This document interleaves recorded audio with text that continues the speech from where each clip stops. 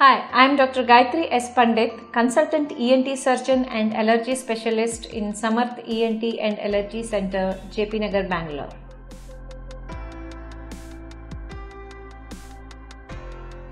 Allergy shots are indicated if you are suffering from allergic rhinitis of moderately severe degree and of a persistent disease. And also the second indication is a mild asthma. Now here, moderately severe disease means if it is affecting your quality of life such as your day-to-day performances, sleep disturbances, etc. And a persistent disease means if you are suffering from a runny nose, sneezing, itchy nose, nasal blockage, etc. for more than 4 days in a week and for 4 weeks continuously.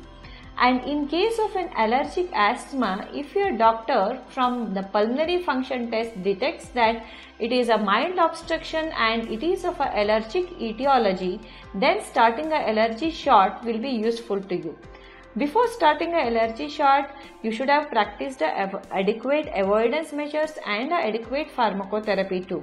If you are not benefited with these two, if you want to add on something more to your treatment, then the allergy shots will definitely be a useful solution for you.